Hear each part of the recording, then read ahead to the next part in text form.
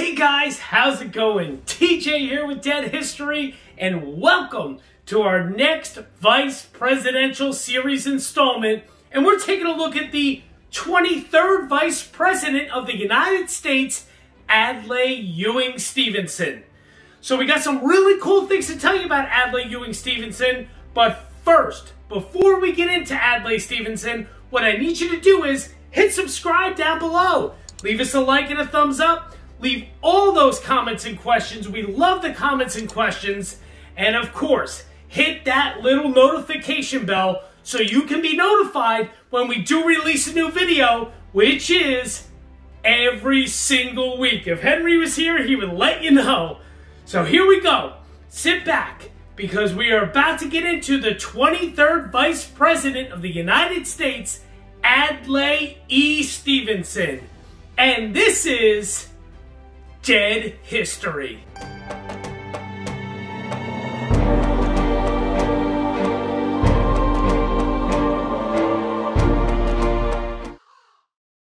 Hey guys, TJ back with you. And yeah, this guy right here, that's Adlai Ewing Stevenson, the 23rd Vice President of the United States, our next Vice Presidential Series installment here at Dead History.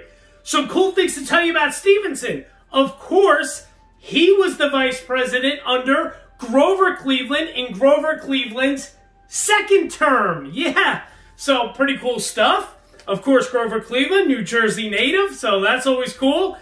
Adlai Stevenson, another pretty cool thing about him is he had a family steeped in some historical, political ties, all that kind of thing, because he was the grandfather. His grandson, Adlai E. Stevenson, he ran for president against FDR. Or no, was it FDR? I don't believe so. I think it was actually Dwight Eisenhower who he actually ran for president against. But he ran for president years later, 50, 60 years later, after his grandfather was in politics.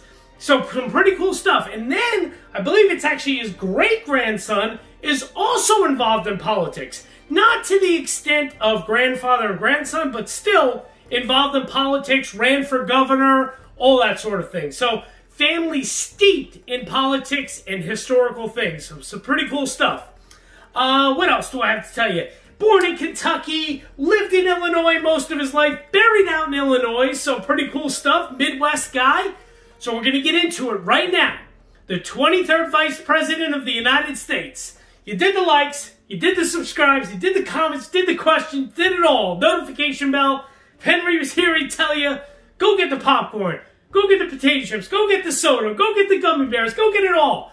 And, you know, who knows? I mean, if you're in the Northeast, this weekend we might be getting some sort of big snowstorm. So you might be snowed in, get the snacks, and watch Dead History, because here we go. Our next Vice Presidential Series installment, 23rd Vice President, Adlai Ewing Stevenson. Sit back, relax, and enjoy.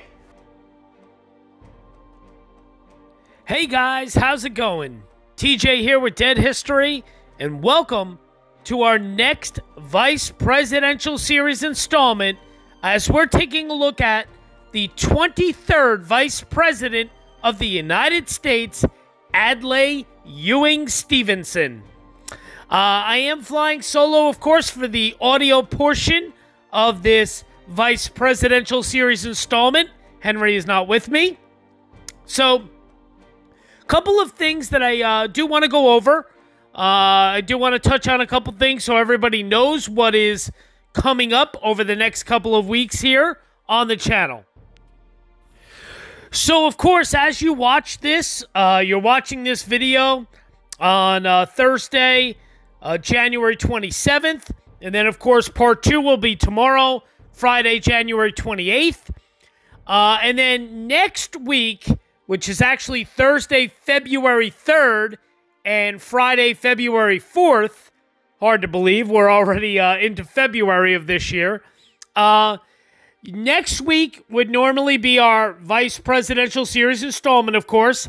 However, we are taking the week off because I have some very special bonus footage coming up for next week's episode, technically, who is Garrett Hobart. He's the next vice president after this week.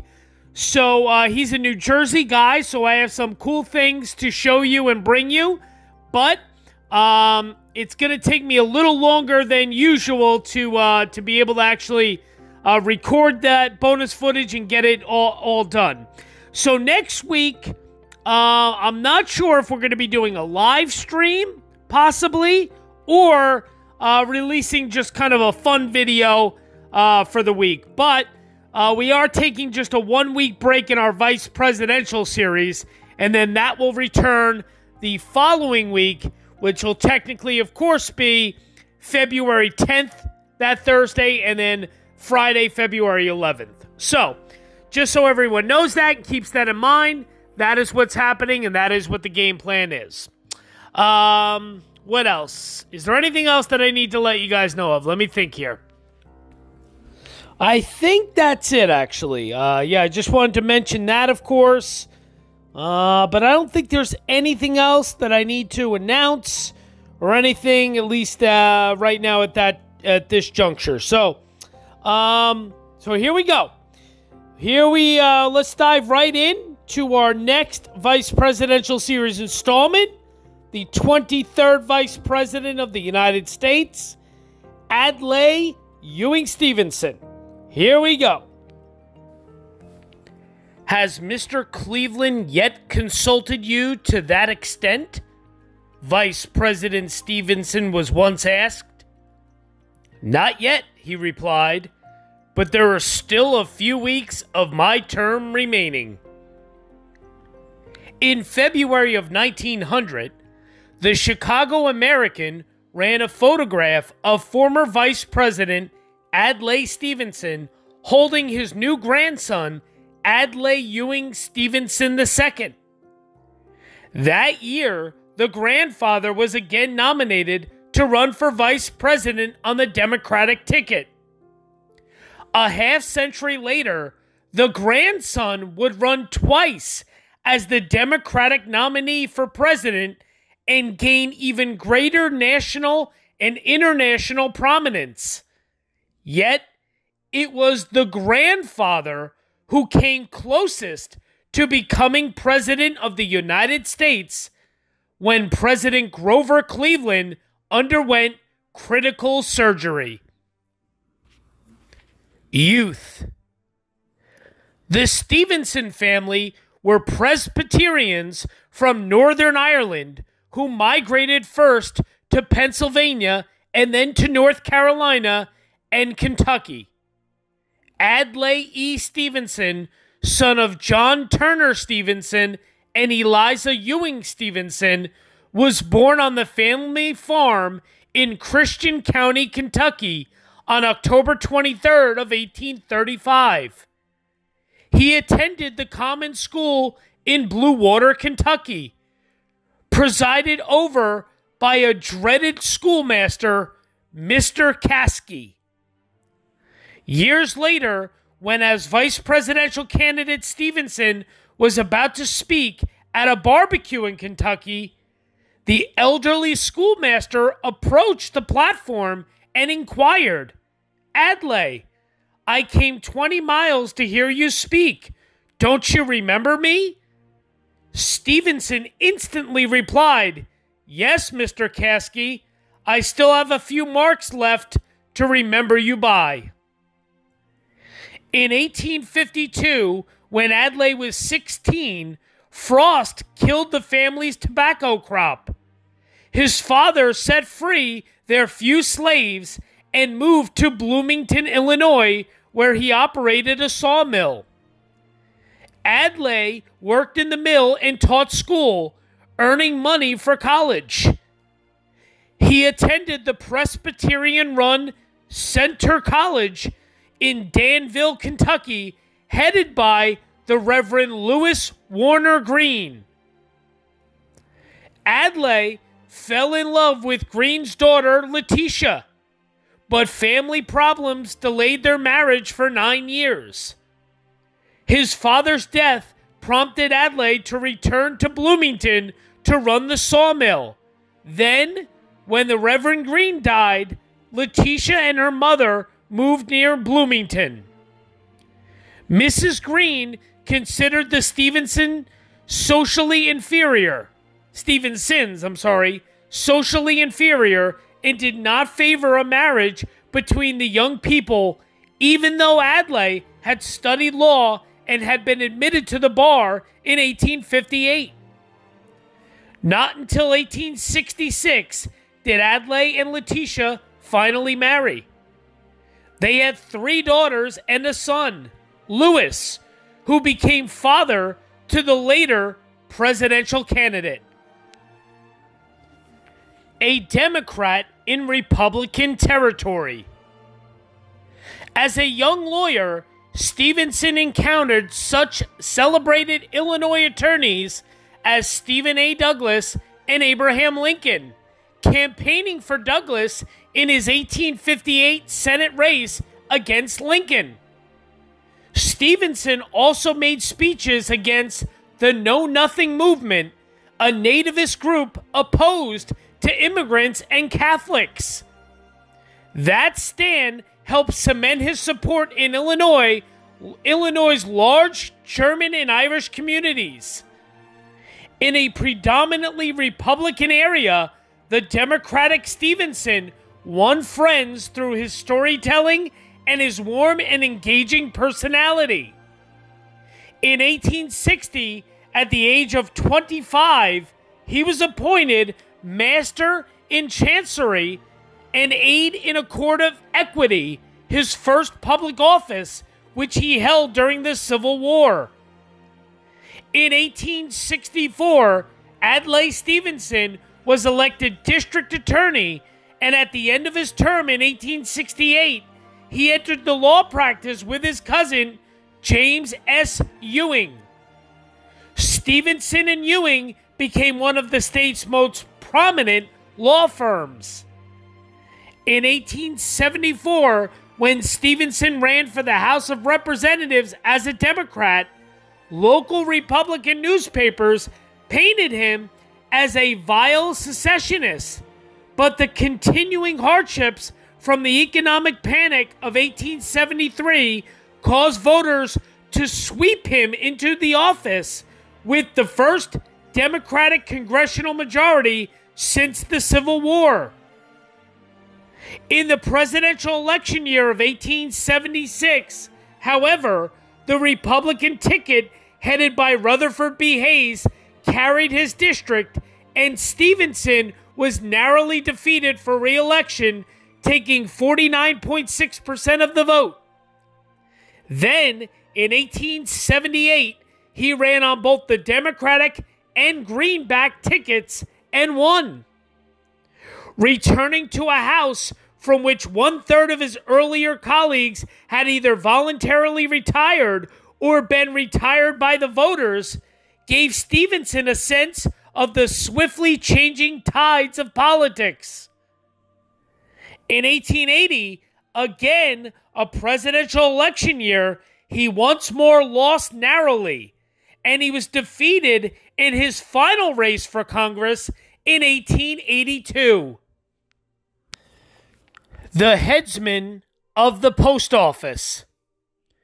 Stevenson served as a delegate to the Democratic Convention of 1884 that nominated Grover Cleveland for president. Cleveland's reform record as governor of New York helped win over Republican reformers, the Mugwumps, who enabled him to defeat the popular but scandal-ridden Republican candidate James G. Blaine. When Cleveland took office as president, the Mugwumps expected him to carry out the goals of civil service reform rather than return to the spoilsmanship of Jacksonian democracy. They felt reassured at first when Cleveland appointed an able Republican as Postmaster of New York City. But job-hungry Democrats besieged the administration for patronage, and the president had to respond to the angry rumblings from his party on Capitol Hill. Particularly at stake were the 55,000 fourth-class postmasters. Although paying just $1,000 a year, these offices were critically important to local political operations. In small towns, the postmaster knew everyone, as well as the mail they received and the newspapers and magazines they read. This knowledge placed the postmasters in an excellent position to keep the National Party organization informed on public opinion. The local postmasters would also distribute party literature in bulk more cheaply than if it were individually addressed.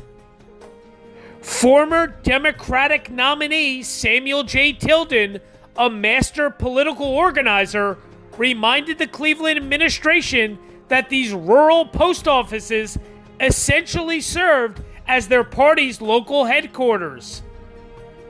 To leave them in the hands of Republicans would be infidelity to the principles and causes of the administration. When First Assistant Postmaster General Malcolm Hay, a civil service reformer, resigned due to ill health after only 3 months in office, Cleveland appointed the more partisan Adlai Stevenson to succeed him. Giving free rein to remove Republican office holders, Stevenson thoroughly enjoyed swinging the axe. One Republican journalist described Stevenson as an official axeman who beheaded Republican office holders with the precision and dispatch of the French guillotine in the days of the Revolution. Dubbed the Headsman for replacing some 40,000 Republicans with deserving Democrats, he once decapitated 65 Republican postmasters in 2 minutes. Republicans protested but recognized that they had swung the same axe, and even the mugwumps realized that true civil service reform probably could not be achieved until greater balance was achieved between Democratic and Republican office holders. And obviously I know it's pronounced guillotine. I said guillotine, but yes, I know it's a French guillotine. I'm very well aware. Sorry, I correct myself. So here we go, reading more about him being the headsman of the post office. Grover Cleveland rewarded Adlai Stevenson with a judicial nomination to the Supreme Court of the District of Columbia. But Senate Republicans refused to confirm the man who had discharged so many of their postmasters. When Cleveland was defeated for re-election in 1888, President Benjamin Harrison appointed James S. Clarkson as First Assistant Postmaster General, and Clarkson promptly undid Stevenson's handiwork by replacing 32,335 of the fourth-class postmasters. When the Democrats chose Cleveland once again as their standard bearer in 1892, they appeased party regulars by the nomination of the headsman of the post office, Adlai Stevenson, for vice president. As a supporter of using greenbacks and free silver to inflate the currency and alleviate economic distress in the rural districts, Stevenson balanced the ticket headed by Cleveland, the hard money, gold standard supporter that Cleveland was. Just before the election, Grover Cleveland learned that Republicans were planning a lurid expose of Stevenson's soft money record. Cleveland's campaign manager caught Stevenson at a speaking engagement in West Virginia and handed him a letter endorsing sound money. Stevenson signed the letter and released it to the press, thus defusing the issue. The winning Cleveland-Stevenson ticket carried Illinois although not Stevenson's home district. Civil service reformers held out hope for the second Cleveland administration, but saw Vice President Stevenson as a symbol of the spoils system. He never hesitated to feed names of Democrats to the post office department. Once he called at the Treasury Department to protest against an appointment and was shown a letter he had written endorsing the candidate. Stevenson told the Treasury officials not to pay attention to any of his handwritten endorsements. If he really favored someone, he would tell them personally. So yeah, guys, that pretty much, believe it or not, does it. As far as Adlai Ewing Stevenson goes, his early life and, political rise. I am going to read you some things because we did kind of touch on already right up to his vice presidency. But here you go, just some overview again. Adlai Ewing Stevenson was born in Christian County, Kentucky on October 23rd of 1835 to John Turner and Eliza Ewing Stevenson, Wesleyans of Scots-Irish descent. The Stevenson family is first recorded as the Stephensons in Roxburghshire, Scotland in the early 18th century. Stevensons being spelled Stephensons, as opposed to the Stevenson. So, the family appears to have been of some wealth, as a private chapel in the Archdiocese of St. Andrews bears their name.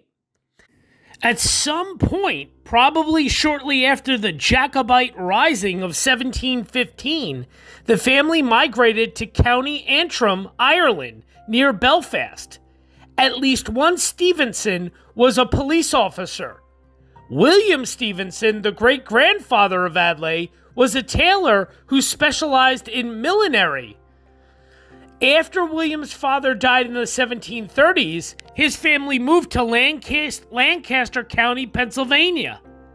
William joined when his apprenticeship was completed in 1748. In 1762, the family moved to North Carolina in what is now Iredell County, including lands given to his children. William Stevenson after the American Revolution, the spelling changed, had amassed 3,400 acres of land by the time of his death. One branch of the family, including Adlai Stevenson's father, then moved to Kentucky in 1813. And then more of his early life, Stevenson was born on the family farm in Christian County. He attended Blue Water School in what is now Herndon, Kentucky. In 1850, when he was 14, frost killed the family's tobacco crop. 2 years later, his father set free their few slaves, and the family moved to Bloomington, Illinois, where his father then operated a sawmill. Stevenson attended Illinois Wesleyan University at Bloomington and ultimately graduated from Centre College in Danville, Kentucky. At the latter, he was part of Phi Delta Theta. His father's death prompted Stevenson to return from Kentucky to Illinois to run the sawmill. Stevenson studied law with Bloomington attorney Robert E. Williams. He was admitted to the bar in 1858 and commenced practice in Metamora.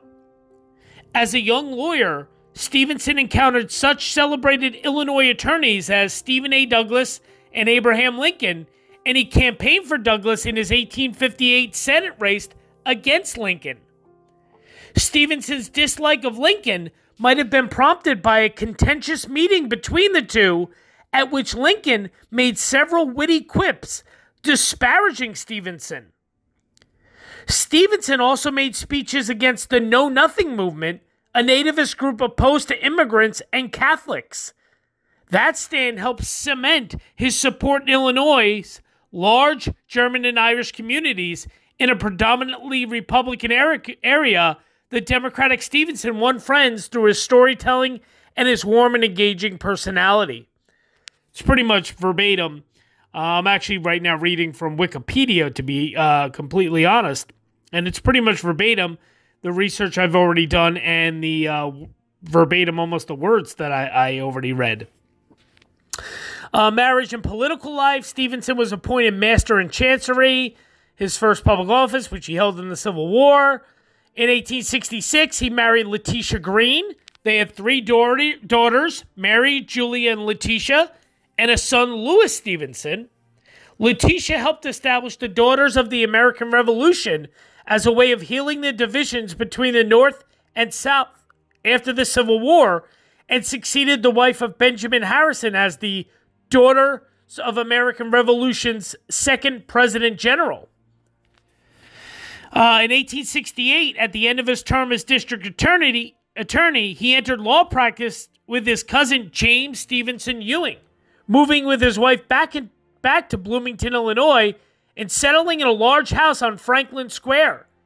Stevenson and Ewing would become one of the state's most prominent law firms, and Ewing would later become the U.S. ambassador to Belgium.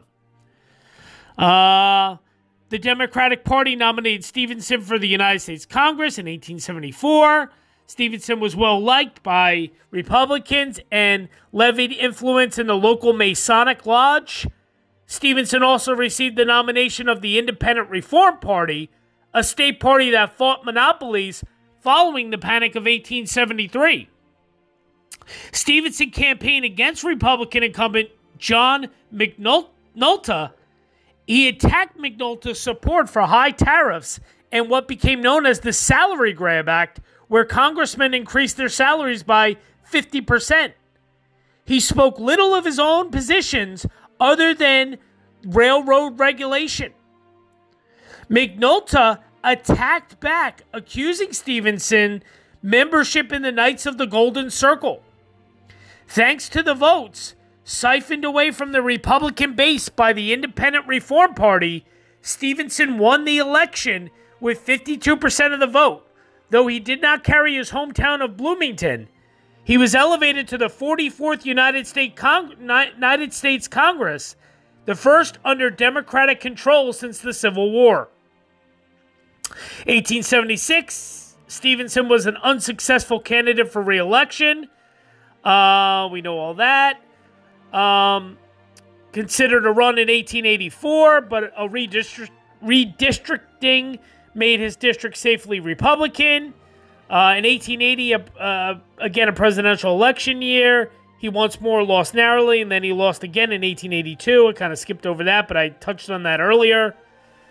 In between legislative sessions, Stevenson increased his prominence in Bloomington, Illinois. He rose to become Grand Master of his Masonic chapter and founded the Bloomington Daily Bulletin in 1881, a Democratic newspaper that sought to challenge the Republican Pantograph. Stevenson directed the People's Bank and co-managed the McLean County Coal Company with his brothers. The company founded Stevensonville, a company town near the mine shafts. Employees were purportedly fired if they did not support Stevenson in an election year, interestingly enough. And then, of course, the election of Grover Cleveland in 1884. Stevenson's vacationed at lake resorts in Wisconsin during summers. There, Stevenson befriended William Freeman Villas, a growing voice among Midwest Democrats and a friend of Grover Cleveland. Stevenson was a delegate to the 1884 Democratic National Convention, and after briefly supporting a local candidate, he threw his support behind Cleveland. Villas and Stevenson personally informed Cleveland of the nomination. When Cleveland was elected that November, Villas was named Postmaster General, although a different supporter was initially named Assistant Postmaster General. Stevenson received the position after the first choice fell ill. The new position put Stevenson in charge of the largest patronage system in the country. And like his predecessors, Stevenson removed tens of thousands of political opponents from postal positions and replaced them with Democrats. And just before Cleveland left office, he nominated Stevenson for the Supreme Court of the District of Columbia judgeship, left vacant by the death of William Matthews Merrick. Republicans controlled the U.S. Senate and refused to act, exacting a measure of revenge on Stevenson for replacing Republican postmasters, while also secure in the knowledge that they would be able to confirm a Republican nominee after Benjamin Harrison was inaugurated. A disappointed Stevenson returned to Bloomington, Illinois at the conclusion of Cleveland's term. And that pretty much leads us right up to his vice presidency, which we already kind of touched on a little bit earlier here in part one. But I'm going to get really deeper into that in part two tomorrow. And we're going to talk, of course, in part two about the vice presidency in more depth. We're going to also talk about the presidential campaigns of 1896 and 1900 and how Stevenson was involved in those. And then, of course, his later years and eventually his death, his legacy, and his burial site there in Illinois. So stay tuned for all that in part two tomorrow. So there you go, guys. A look at our 23rd Vice President of the United States, Adlai Ewing Stevenson. I hope you enjoyed this part one, taking a look at his early life and his political rise and some of those things that we learned, of course, about Stevenson today. And part two, like I said, that'll be tomorrow, and looking at all the rest of his legacy and such. So thanks, guys, so much for all the support. Thank you for all you guys do. Leave all those comments and questions coming. We love it. And there is no bonus footage here in part one. There will be some in part two with the gravesite, but nothing here in part one. So I thank you so much, and I will see you tomorrow for part two. See you tomorrow. Thanks, guys. Bye-bye.